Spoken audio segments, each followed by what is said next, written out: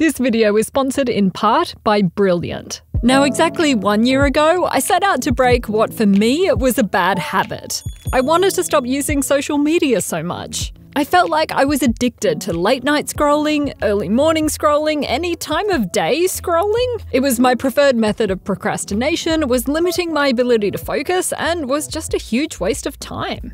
Who gets to the end of the year and thinks, I'm so happy I spent 500 hours on Instagram? So I installed this app called Moment to track my usage.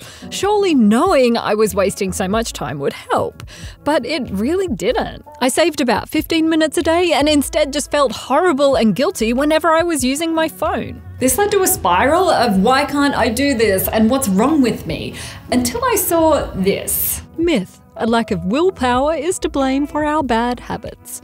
Myth: apps can help us change our behaviour. Everything that I thought about habits was wrong.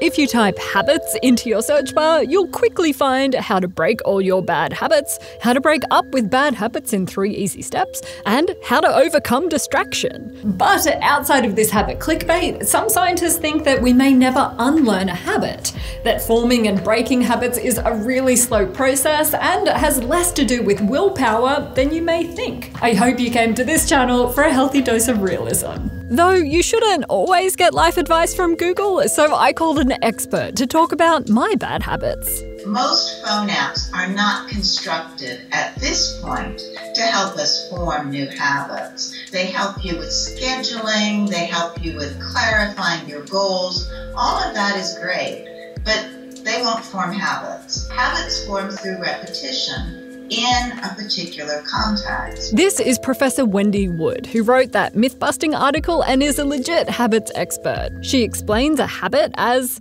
mental shortcuts that we form because we repeat a behavior often enough. Her research suggests that habits make up way more of our everyday behaviour than you probably realise. What we found is that 43% of the time, people are repeating what they did in the past in a given context and usually thinking about something else other than what they're doing. So they're sort of on autopilot. So habits aren't just bad things like smoking cigarettes or good things like going jogging.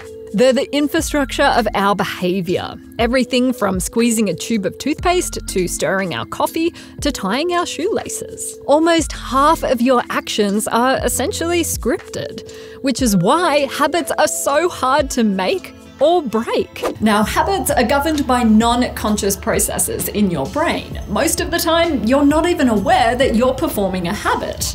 Because these behaviours are part of our unconscious, they're actually automatic processes in our brain.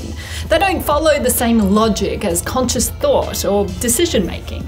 But we often attribute our actions to decision-making and willpower because these processes are ones that we're consciously aware of.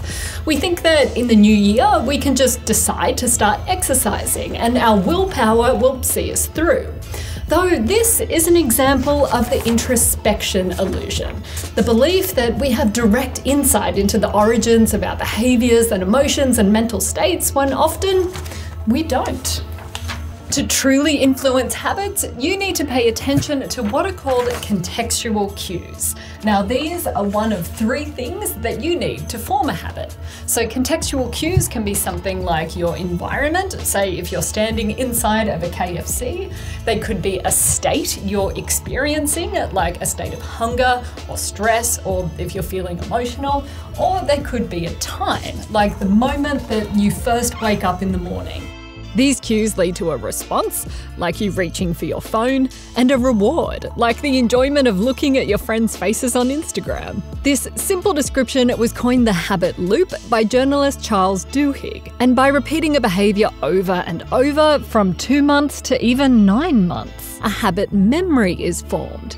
The action becomes habitual, automatic, and you don't even think about it. And some researchers believe you don't unlearn habit memories. So to stop these behaviours, you have to tweak something in this cycle, like that contextual cue. One of the best ways to change an unwanted habit is to change the context so it's not activated anymore. Now, our days are full of contextual cues like sitting on the couch and then reaching for chips, so pay attention to them if you want to change bad habits. You could put healthy food or good reading materials in those contexts, within easy reach. Breaking and forming habits works best when we make things as easy as possible. So a data analytics company tracked thousands of cell phones for several months to see how far they went to these paid fitness centers or gyms. If the phones and the people holding them, obviously, went to a gym that was about 3.6 miles away,